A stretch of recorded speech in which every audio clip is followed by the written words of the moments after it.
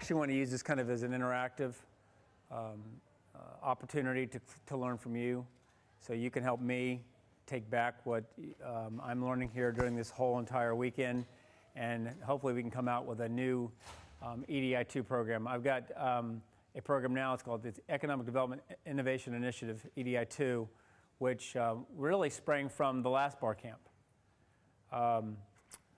First off, my name is Mark Sharpe. I'm a county commissioner. I was in the Navy for 20 years, active for 8, reserves for 12. And when I was at the Pentagon working as I was an intel officer, I realized that I wanted to make a big difference in the world, and I wanted to help shape policy, really defense policy, but also American policy. I was fascinated with public policy, and I was going to leave Washington, come back, run for Congress, and change the world. Like Evan Almighty, if you saw the movie Evan Almighty, he's going to change the world. Only he won, I lost. I lost 3 times in a row. It was a great, great experience. It was kind of a startup experience for Joy and others who've questioned my entrepreneurial background and experience. What I learned when I left the Navy and left the Pentagon and came to Tampa to run was I knew absolutely nothing about what I was getting into.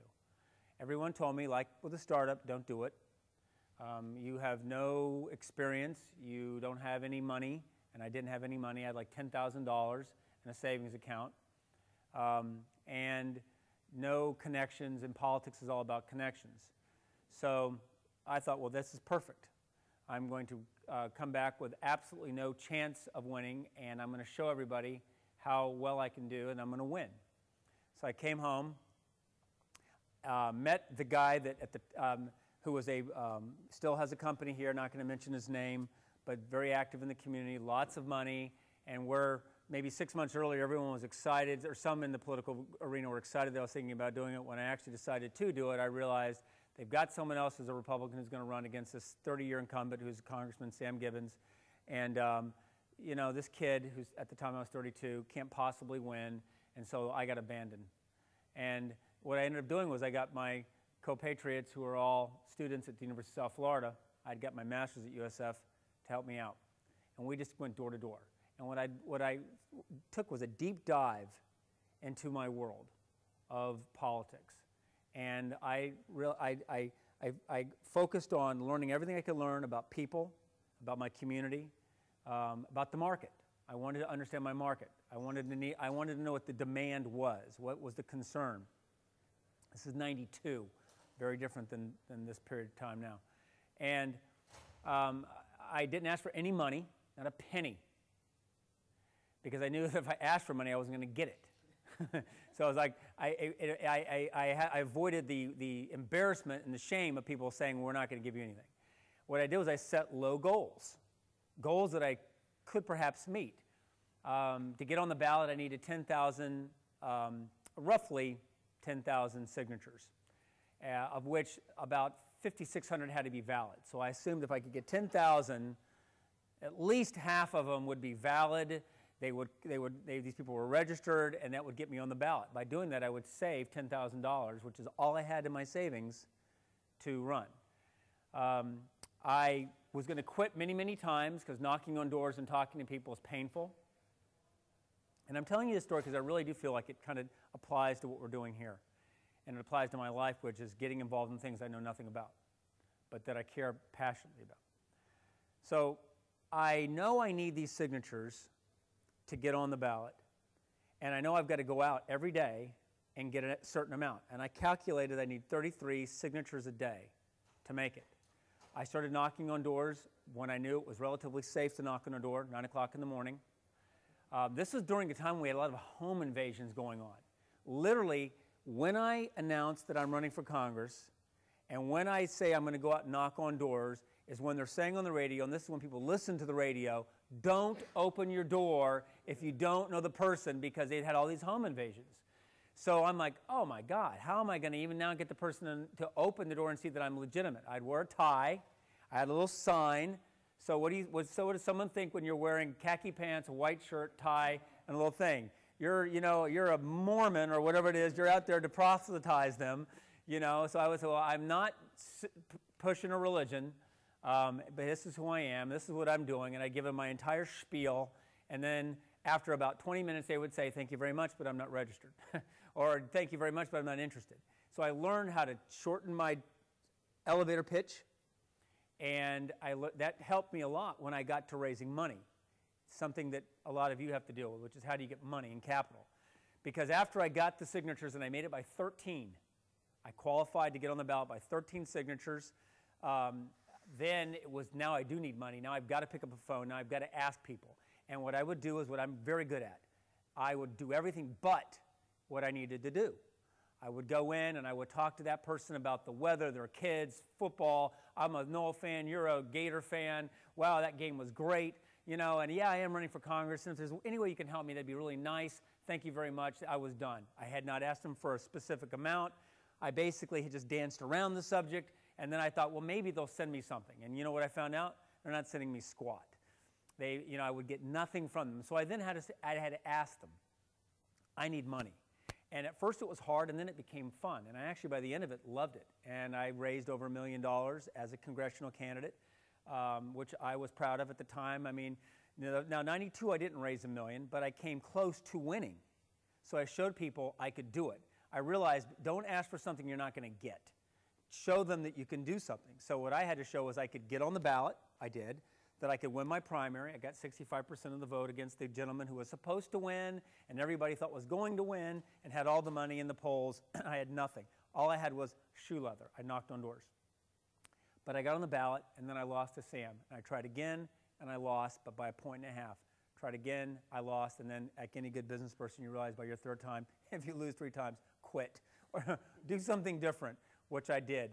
And that was fun, but I realized I wanted a public policy. And that got me back into politics, but at the local level. And that got me into county government. And I almost didn't take it because, as I said before, when I told someone I'm thinking about running for county commission, they said, well, God, why would you want to do that? But if you want to do it, go watch a county commission meeting. And then if you still want to run, let me know. And it was as a consultant. So I went, I turned on the TV set, I had my kid on my lap, I turned on the watch, I watched the board meeting. After 10 minutes, I said, oh, Lord, no, that's not for me, and I didn't run. I held off, but finally in 2004, ran, won. When I got in office, my goal was make a difference, change the world. I'm going back to what got me into politics in the first place. I want to make this community very different than the way it is. It's a low-wage, relatively low-wage community. We're a service economy. Our industry is built on homes and selling homes and building homes and flipping homes and financing homes and mortgaging and all that, but it's not really built on building things. And so I want us to be a community where we've got the Googles and the big companies, maybe a Boeing, you know, I don't know. I don't really care. I just want big name companies here in Tampa. And as we started looking at, well, what could our industry be, we realized with the University of South Florida and all the things we've got here, Moffitt Cancer, healthcare could be that could be the field. And so let's build this, we become a healthcare, we'll compete with Boston and San Francisco and the great healthcare regions around the world. And you know, what I quickly, well, not so quickly, I'm a politician, I'm kind of slow, it took me maybe 4 years, but I realized by the 4th year was, we're not going to compete with Boston. We're not going to be Boston. We're going to be us, and we get some great things, but we can't beat these guys. We have to be more about who we are. But I also realized through some great people, and some of them are in this room, that really, if we're going to make a difference, and as my term, I turned into my 2nd term, turned into my 3rd term, I'd been focusing on different issues. My issue was going to be, how do we make our community smart and attractive to bright people? We kind of looked at education, spent some time on educational issues. Then it became transit and transportation. We're going to bring rail here. I spent 3 years of my life literally focusing on building a coalition of individuals, a committee that studied the problem, then a solution, which was a referendum, trying to sell a referendum on transportation. And in my typical fashion, I timed it perfectly. I timed a tax vote, you know, a sales tax increase in 2010, right at the height of the Tea Party. You know, when everybody, you know, wanted to get rid of anybody who even suggested tax, and especially Republicans like myself, who would even suggest that government or anything that's government related could be good, we got to get rid of them. So in fact, what I attracted was a primary opponent and spent a good amount of time trying to survive that. I did, but we transitioned. And what we transitioned to is this. If we're going to make a difference, if this community is going to be really something special, we're going to be the community that is involved in making products. Not working for somebody else who's making cool products, but actually being the entrepreneur that builds the company, that designs it, that hires the people, that goes through the blood, sweat, and tears to make a successful company. And I became really, first personally, intellectually fascinated by this subject, but also realized, and I'm realizing this every day, and I was telling folks even this today, I know nothing about this. And then it's like drinking from a fire hose because there's just so much information. If I'm going to be telling you how to run for office, I can do it. Let me tell you, if you're thinking about running for office, sit down with me. I run congressional campaigns, local campaigns. I've talked to all the consultants. I've raised money. And so I know the nuts and bolts of a political campaign.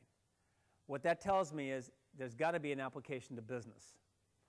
If you're thinking about starting that business, who are you going to turn to? Who's going to be your mentor? Who's going to give you information?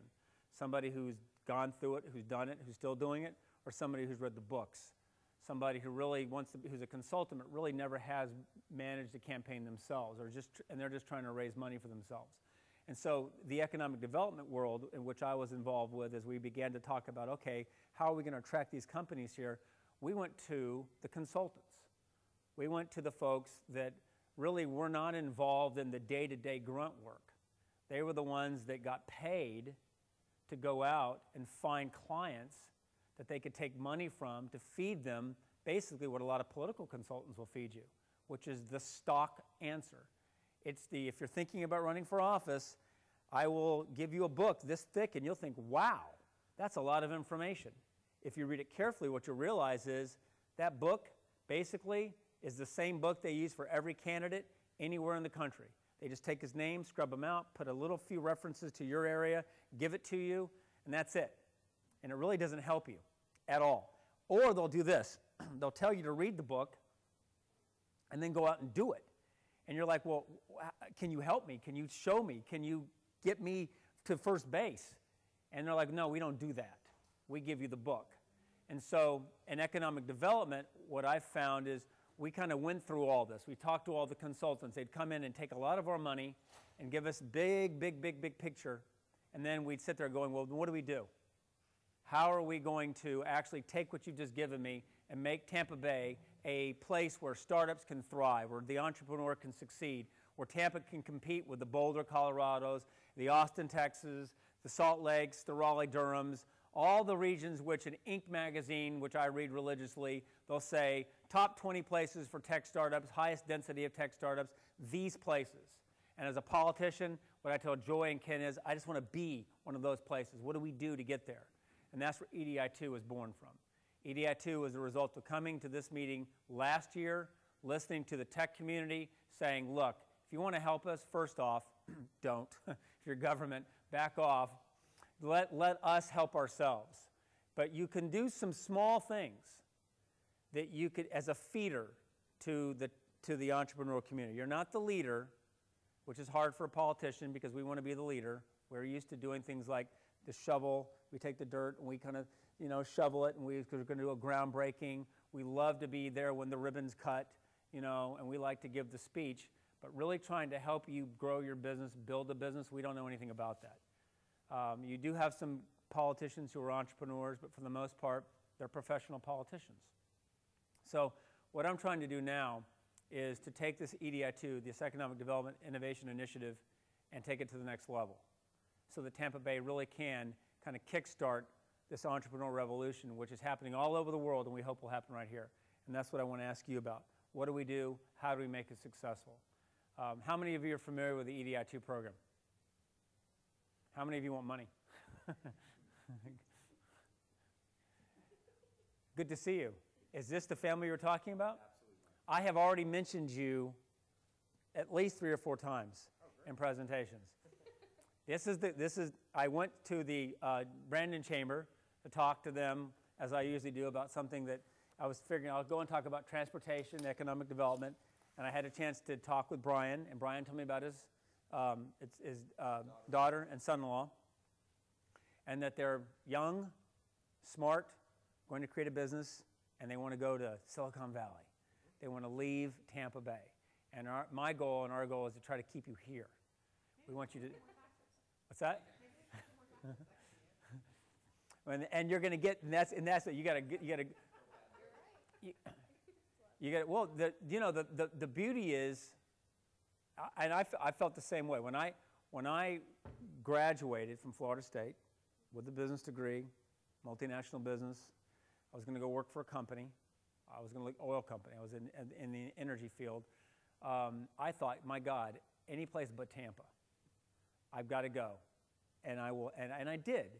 And finally, I think after the third or fourth city of having moved and being in the Navy, I got to move. I was trained in Denver, Colorado. I thought Denver would be the place. Got to Denver and realized, okay, it's okay, but Tampa's pretty good. And everywhere I went, I realized Tampa's pretty good, and that's where we are now. Tampa's darn good. We've got a lot of good things here, and our taxes are low, and we do want you to stay. But our concern is there an ecosystem here? I will use one of these startup terms the ecosystem. Do we have the ecosystem to support you? Do you feel like you have the ecosystem here? I'm going to put you on the spot, but do you feel like you have the ecosystem here to support what you're trying to do? I would say that it would be a lot of effort and a lot of searching on top of trying to network. I feel like it's not as forward and is not as connected. It feels a little convoluted here. It's not that I'm sure that the more involved we became in the community, we would see that maybe there's some more potential. It's just the things that are really big that we want to be part of, and these people that are mentors that we really look up to are in another location. That's really what it comes down to. Do you feel like we have, my kind of sense is that the culture of California, and I've spent time out there, is very different than the culture here. We're from there originally. Yeah, born and raised. Can anybody help them? I mean, help them with this. Joy, you said, we talked about the challenges. See, this is one thing I will say, though, because I still remember when Chris Hart Jr., who's head of Workforce Florida, was sitting next to Michael Bloomberg. And we were talking about all the things we were going to do here to attract businesses away from New York or to compete with businesses and get them to come to Tampa. And Bloomberg turned to Chris Hart and said, you think you can just cut your taxes and attract the companies? He says, look at our taxes. We got some of the highest taxes in the country, but companies still come to New York. Why?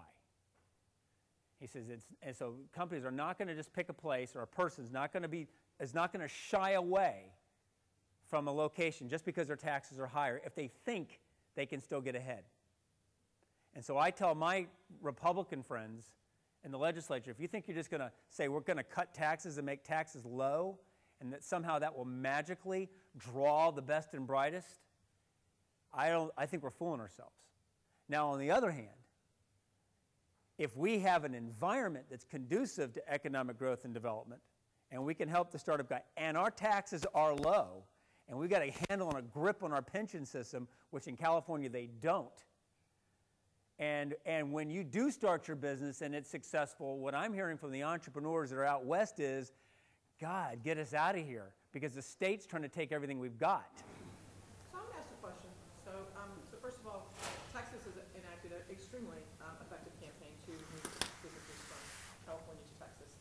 They've actually attracted 30-some odd businesses in the $50 million plus range in the last 18 months, specifically by offering incentives and lower taxation.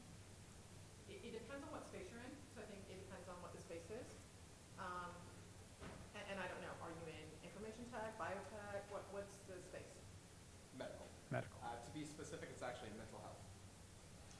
Mental health, okay. Are we dealing with, is it an application or is it technique-based? Maybe that's a better way to put it. It's interesting actually, because it's sort of a combination, because it's a platform designed for both mental health professionals and for users as well seeking help. So it actually benefits both of them. It's really an area for all of them to come to gain a particular advantage.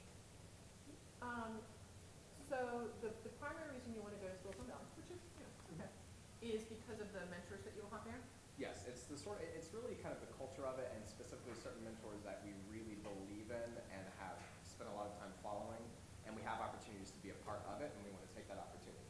So that's basically what we're looking at. Okay, so I would say that, you probably have a stronger case than what most people are that I hear say they want to do this, because if you have mentors lined up, because everyone seems to make this assumption that they're going to move to California, it's going to be easier than it is here. Right. And, I've done it in California, I've done it in Boston, I've done it in Austin, it's not easier there.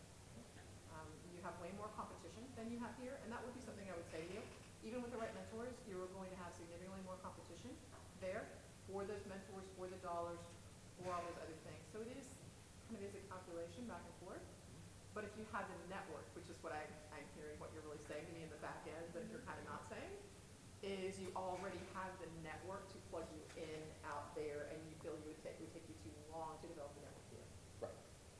That's fair assessment. That's a very This good is more than assessment. just a Thank you. technical mentor. These people are gonna walk you into customers. Right. Yes. Yeah. Go to That California. is a very strong case. It is a very strong case. And after you're in California and build a business, then you can move it back to That's Florida right. or to Texas. Well, right, where you Texas. So the idea isn't that we're sort of saying. So this that is we something you have bring to back, be Mark. there. There you go. Yes. So this is something economic development brings back. Well, Brian, you're from, I'm from San Jose, California. you're from San Jose, and you left. We left. And Brian's a Turner Exposition. Yeah, we produce the home and garden shows here in the Bay Area. And part of the reasons why we moved is because the area was becoming so expensive to do business in, and I changed careers. But part of it was also lifestyle, transportation, a lot of different things were starting to really blow up in the Bay Area on a bad way and a good way. So that was 20 years ago, and here we are. So doing other businesses and doing other things. And you're quite successful. I hope so. Well, I moved here. I mean, I was born and raised here, so I moved here. That's the first choice. One of the cut points out in the valley is that when you get to the point where you're ready to raise a family, then you want to get the hell out and telecommute. All right. So there is the real value proposition here is a quality of life metric Right. kind of scenario, and the opportune time to capture people coming out of the valley is at the point where they're ready to Raise a family. So that would be the time to attract them. Another issue, I ran across a former corporate HR guy who's been doing surveys in the valley on why people are going to work at Google and Facebook or whatever. And a lot of the respondents in the survey, it wasn't so much that it was to work for Google or Facebook, but I mean, I know for a fact that like one of the Gmail developers got $1 million bonus, right? So part of it is to acquire enough capital themselves to then do their own startup, as it were, which I thought was an interesting. I think to that point, I mean, there certainly are from an equity stake in startups, and it depends on what's trying to build. For every Google or Facebook, there's 10 million others that are never going to be good looking. Right. I would argue, and I can tell you based on the students I've talked to here, and I've talked to students at every university in the area, on a pretty regular basis. I think I spoke at 4 entrepreneurship classes at 4 different universities on entrepreneurship in the last month. And I've been helping students out for a while. The biggest complaint that you have here is it's not about the money, ironically. It's about interesting work. And I would argue that's the case. To me, the reason I work in technology, I want to work on interesting projects. I want to solve complex problems. It's what I do. And there are some cool things going on here, but we're very ineffective at communicating those opportunities to the people who are here. So if you're not telling students, if somebody's going to school here at USF or UT or wherever they are, and they're a junior and they have no idea that there's cool companies to go work for or cool projects being worked on, then how would you expect to? Okay, well, let's stop at the cool point, because I think it's a very important thing. This is, in some ways, politicians in particular, we can be incredibly superficial and glib and not want to dig and drill down deep. But I think it's important that we do, because I look at this state.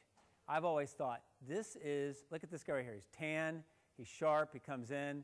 he's strong. To me, that's the vision of that's the image of the state. I always thought that the state should, the picture of our state should not be, and I'm not being in any way critical or dismissive, but an old guy with black socks up to his knees playing golf, with his buddies, and what's that? But I mean, I'm just talking, if you talk to young people, now if you talk to young people about Florida, from anywhere else in the country, because I got relatives, my wife's family's from Nebraska, this is what they think. I go to Disney World every weekend. We live at Disney World, and they think we spend all our time at the beach. I'm out in the sun a lot. I run, but I don't go to the beach much. We live at the beach, we go to Disney World, or it's that retirement state.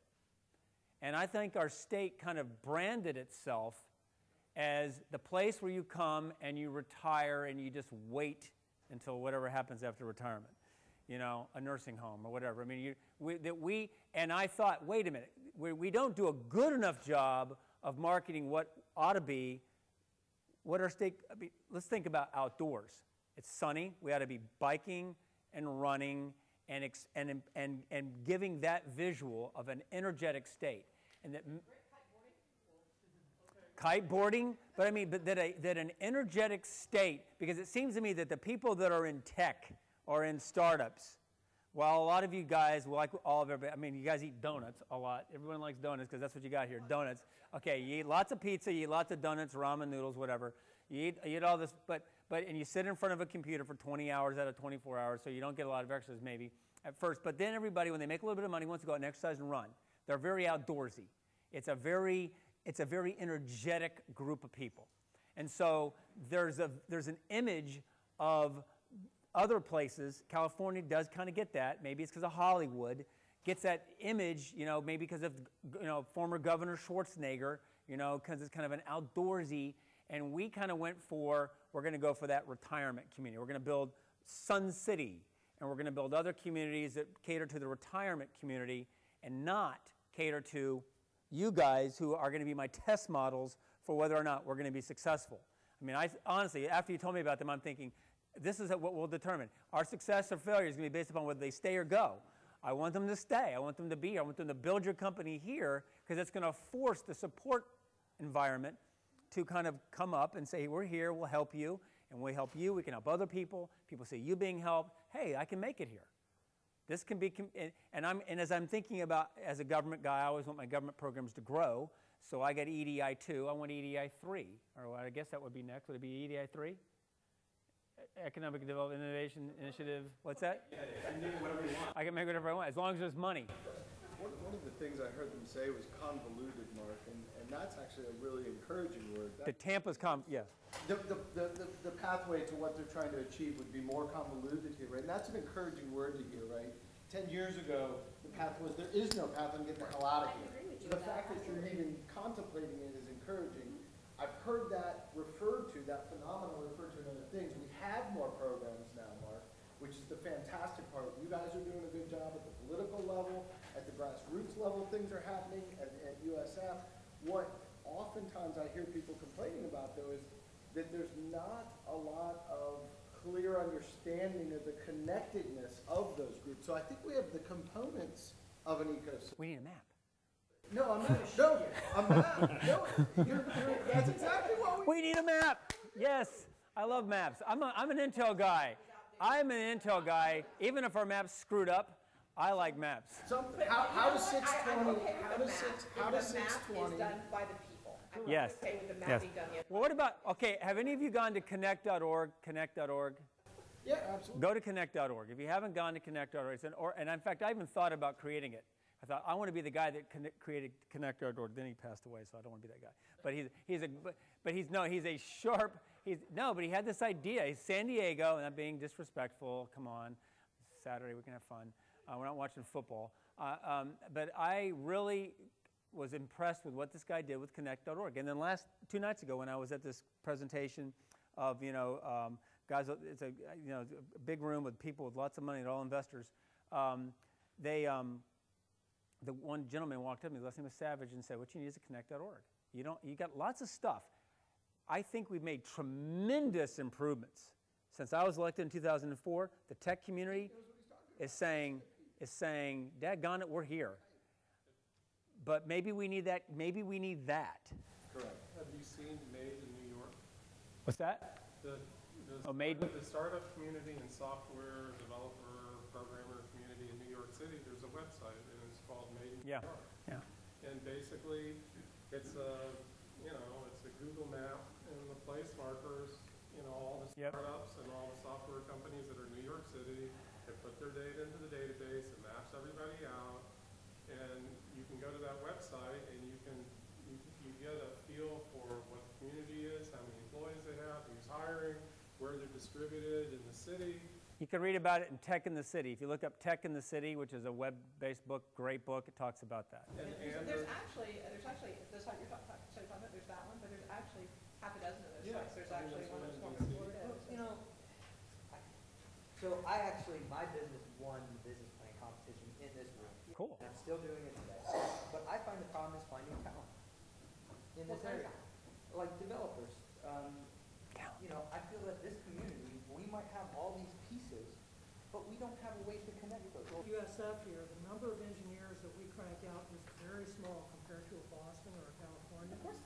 Yeah. And that hurts recruiting for the area. It's very difficult to find developers or testers or whatever in this area. And you just can't make those connections. So they mentioned, or actually you mentioned the networking. That's one of the biggest weaknesses I see in this area is the ability to network and know who's where. Well, I don't want to give huge plugs, but there actually are a lot of meetups and things like that for people to have access. You go to meetup.com, I can tell you right now that you will find at least 2 geek breakfasts, a geek lunch, where you can find the developers that you're talking about that are available. I don't run any of those, but they're available. But it seems to me, though, but it seems that there is a need. There is a need, but hang on. So I would argue that people find me every week. I get probably 4 or 5 emails. I was in a session this morning, we were talking about stuff like that. So if you use things like LinkedIn, you look for, Startup CEO, you look for Angel Capital, you look for this, right, and you put those terms in, my name will pop up on the first page. I've been Mine recruiting is here not for- that hard to find. I've been recruiting here for 2 years. It's very difficult. And pull people in from outside or go to hire people remote because of that. And because there are so few product companies here, the number of the people with the skill sets is very low in trying to find. I think you would find that, I agree with you to a point, but I think that there's a lot of people who are freelancers here who have the skills they're looking for. They choose not to be employees of companies. They choose to do the other work. I know, but you're sitting here saying how easy it is. I can tell you I've been here 2 years working on that, working with recruiters. Yeah. What Well, kind of it's business- easy. what kind of business do you have? If you go to Tech America, you're going to find that the Tampa's listed as the 25th largest collection of technology workers with 52,000 high-tech workers. So we're not small. You just, There's a difference between service technologists and product technologists. Right. That's a different mindset. You're right. And you have to look for different people. I'm in the software development. The connection I'm trying to make Quality is, and compliance. are we doing enough to incorporate, he says he can't find anybody through schools. So are we doing enough to incorporate the schools in our community, You're absolutely in our You're absolutely technology ecosystem? well, some of No, the that's one of the schools things we talked about. resist it very hard. I Our schools are understand trying to that, be but economic it development can't be just the organizations. schools, it also has to be getting to the students. So we can say the schools resist it, but the reality is if the people on the business side were doing things to get to the students, they'll make it happen, right? Did you guys sit around and wait for Well, professors to tell you what to do? I highly doubt it. Absolutely not. Okay. I'm like, we got a great program. Middleton High School has got a great magnet program where they're teaching kids to code. And there's been some suggestions about, in fact, I'm working with Mosey, who's partnering with the state to create a STEM program. And the challenge is it's going to be they're looking at actually building a magnet program within Mosey proper that will be used to try to address it, but it's so small. So I met with Mary Ellen Elia. We sat down with her staff and we said, this is a great idea. How can we, the one thing I will do if I like an idea is try to make it bigger. And we're like, okay, how do we get it in every school? The challenge is, my wife's a teacher, try being one. The state legislature with all the requirements and all that they give you to do, there's very little window for anything really, oftentimes, Sally, that's relevant. Because they've got the mechanism that they've established for really the old school. And the schools of today are training, as much as they're trying, they're still training people for old industries. We're not thinking about what's coming at us. And it's coming at us like a freight train, but we're not preparing kids for this. But at that level, that's a good thing. But what are you going to do to keep those kids in the area when there are so few engineering programs in the area? USF, as large as it is, puts out far too few engineers, and one school cannot support an area this size. Well, that's a very good point. The value of a university degree, it's really problem solving and developing. Right. Hold on, let's let this gentleman, he had his hand up. I want to give him a chance. How much, you know, a lot of times like in a strip mall, you have an anchor store, and the government can be an anchor in some respects. So how much does, I'm from Pinellas County, but Hillsborough County, how much money is spent on, for example, I've looked at the products that the city uses in St. Pete for, let's say, recording audio of sessions, and then sometimes they do public records requests for my political project. And they're not using any open source software.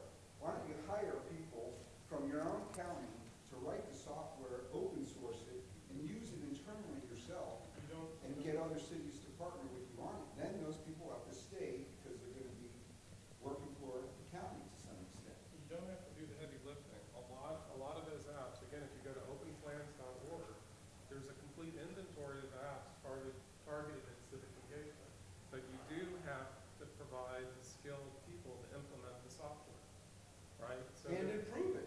right. I mean, it's Wikipedia started in but St. even lower Petersburg lifting. and left. I mean, Yeah. MARTA in Atlanta, there's a product called, it was called NextBus until Cubic Corporation stole the trademark. But the University of Washington developed a algorithmic process to determine the arrival time of buses, right?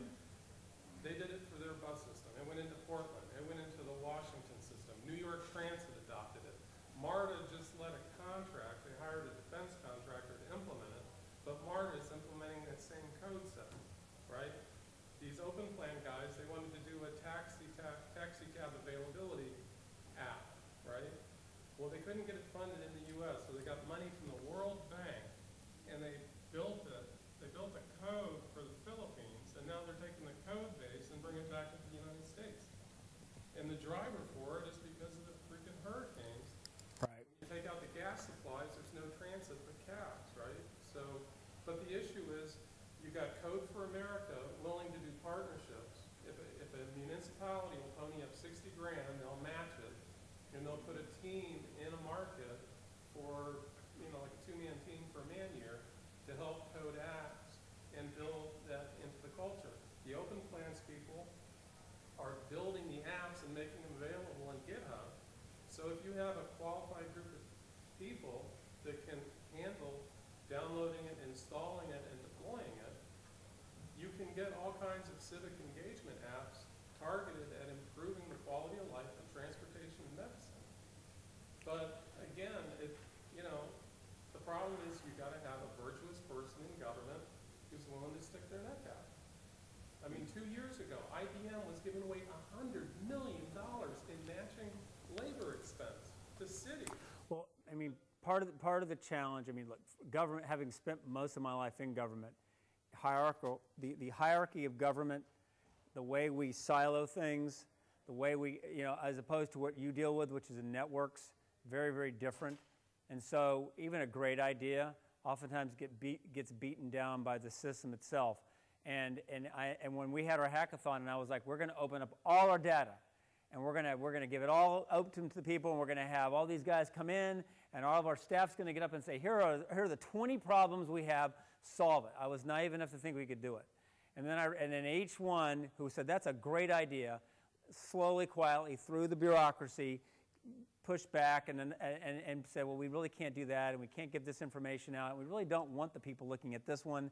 And pretty soon we ended up basically where we were. We had a pretty decent hackathon. We're going to try to have another one that's more successful. But our goal is to... Teams that come out of there, those are actually going to become real products. So don't... It was good. No. It was good. Exactly. That's pretty impressive. And we're going to keep it up. I would say, too, on the developer thing, just really quick, is people who want to learn different development techniques, and you're looking for algorithmic things like that, if you haven't looked online, anyone, I've taken them, you can take courses from MIT professors, you can take courses from professors at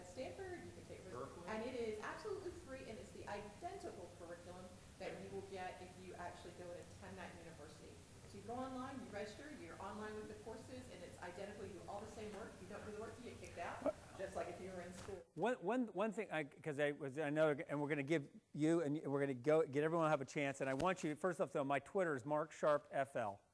Mark Sharpe FL. I tweet a lot, and I'd love to hear from you, and I'd love to get some feedback.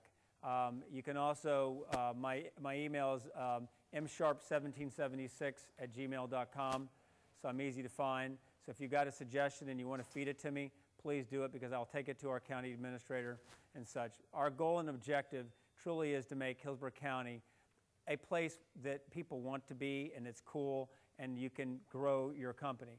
Part of the challenge is, for us, I mean, quite frankly, here's the deal. Some communities, they've hit rock bottom. Look at, I'm impressed by Detroit.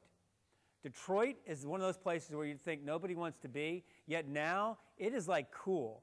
Everybody, oh, you're from Detroit. My wife went to Detroit for a couple of weeks to train some teachers not too long ago, and she said there's an attitude, there's an edge in Detroit. And so now Atlantic Cities loves to write about Detroit. And all the different tech blogs that I go to, and I go to a bunch of them, Detroit's like their baby. So now everybody's running to Detroit. And I'm kind of thinking, okay, well, we're the torpid apocalypse. Tampa Bay was written about when they wrote Tampa Bay. George Packer in his book, The Great Unwinding, Tampa was described as the torpid apocalypse.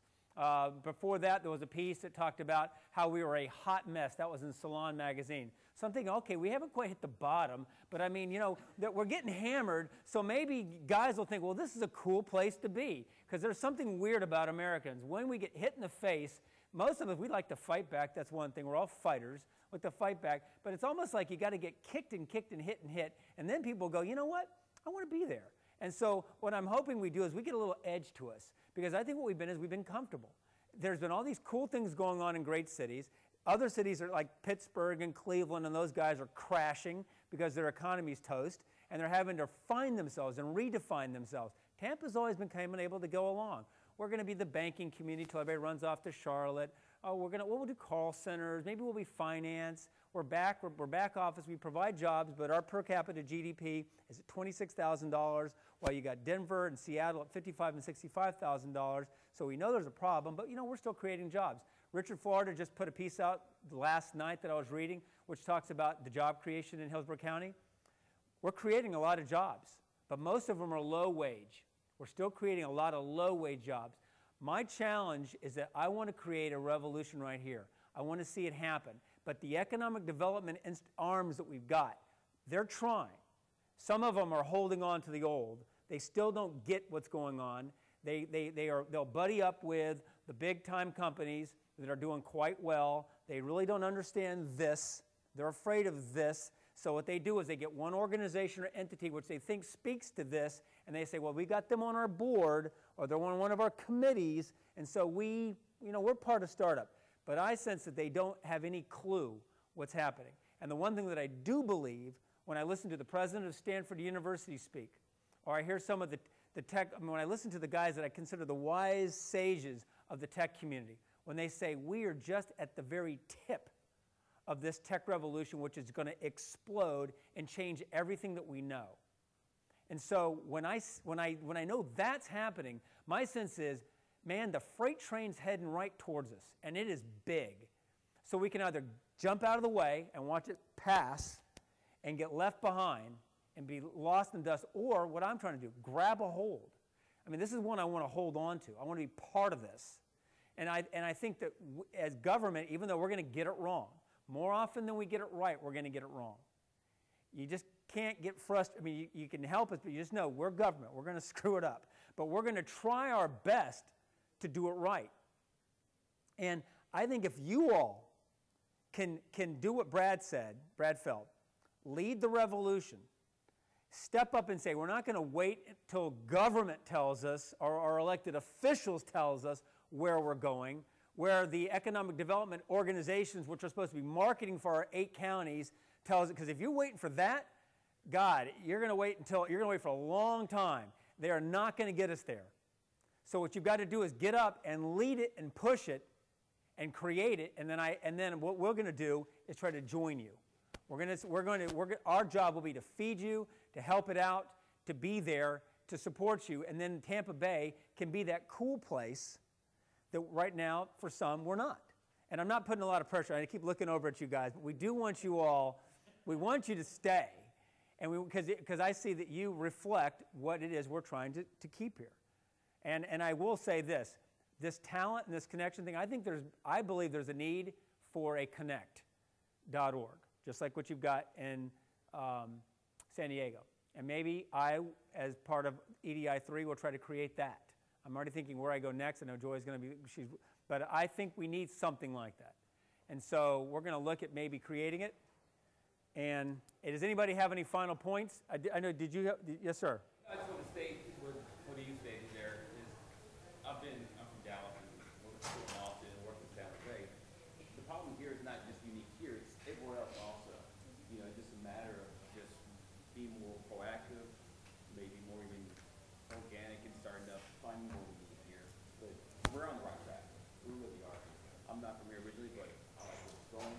There's a space here for it too, that there's opportunity. I don't go back to Austin or Dallas because I see opportunity here, space to fill that's needed. And the resource may not be here, it may be solid, but dang it, I'm going to try to reach out to the Marks, to the Joys, to the Ken, because You could be the big dog here. exactly right. Exactly, that's the whole point. Exactly. But you need to make it easy, we need to make it easier to make those connections. That's the hard part of the area, to make those connections. True, but I we're think going there there. are a lot of things. Tyler, talk. I was a developer here for, I don't know, in Florida. I grew up developing in Florida, and there are a ton of developers. There is a disconnect in communication. It's hard sometimes to find the right people, but programs like this are exactly what we need. These are great issues, I mean, great places to be. And in all honesty, a lot of business campus don't pay enough. I mean, frankly, like when I came out of school, they were like, oh, we'll give you $42,000 a year. And I was like, that's awesome. I mean, I still try to get recruited by companies here all the time, and the salaries are literally $70,000 lower than anywhere else. And that comes from the services side. All right. Hey, Peter, do you have a question or? Yeah, one last thing. You know, it's early. We've only been doing this for 6 years. Yeah. yes, yes. Here, and before you leave, call one of us. Because we're going to shackle your ass tonight. But thank you. Twitter me or email me. Thank you very much. God bless you all. It's great. Yay.